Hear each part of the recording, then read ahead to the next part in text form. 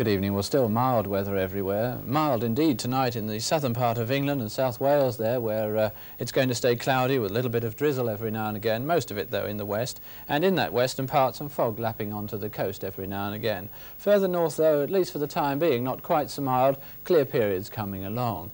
And then for tomorrow, well really I think we need to split the country in half, again taking a line through to North Wales to the Wash, somewhere like that. To the south of that area, a cloudy sort of day, a little rain or drizzle every now and again.